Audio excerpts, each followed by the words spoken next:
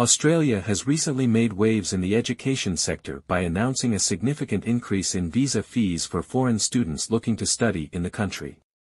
This decision has sent shockwaves through the international student community, leaving many wondering about the impact it will have on their educational dreams. The Australian government has doubled the visa application fee for international students, meaning they will now have to pay a whopping $1,500 to pursue their studies down under. This move has sparked controversy and debate surrounding the accessibility of higher education for students from abroad.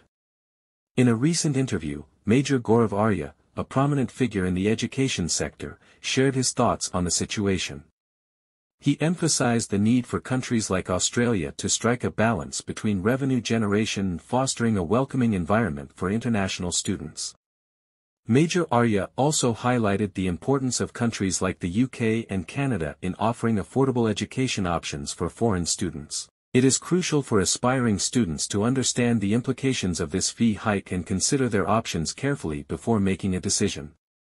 While Australia has long been a popular destination for international students, this recent development may prompt many to explore alternative options. Fen Visa Updates insights shed light on the challenges faced by foreign students in navigating the education landscape of different countries. His advice is invaluable for those looking to pursue their studies overseas. So, if you want to stay informed about the latest developments in the education sector and gain valuable insights from experts like me, be sure to subscribe to our YouTube channel.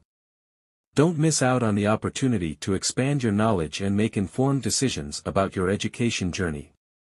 Subscribe now and stay ahead of the curve.